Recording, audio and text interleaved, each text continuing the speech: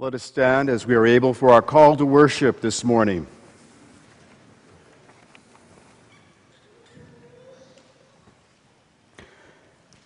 Our message is not about ourselves.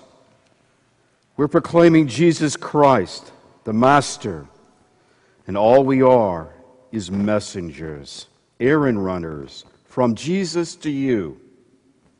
It started when God said, "Light up the darkness," and our lives filled up with light as we saw and understood God in the face of Christ, all right and beautiful. If you only look at us, you might well miss the brightness. We carry this precious message around in the unadorned clay pots of our ordinary lives. This is to prevent anyone from confusing God's incomparable power with us. Let us pray. God of all power and love, we extol you.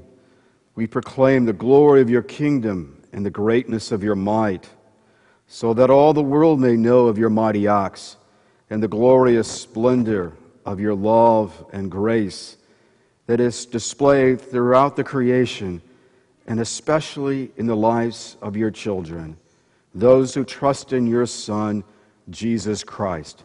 In his name we pray. Amen.